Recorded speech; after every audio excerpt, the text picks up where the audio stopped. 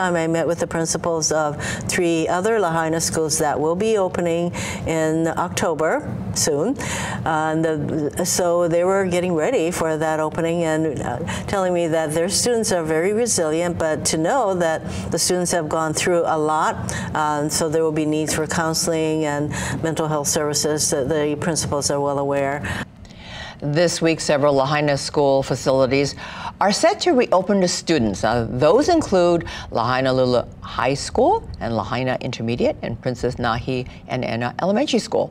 U.S. Senator Mazie Hirono had a chance to meet with school administrators and talk with us in Good Morning Hawaii about what's to come.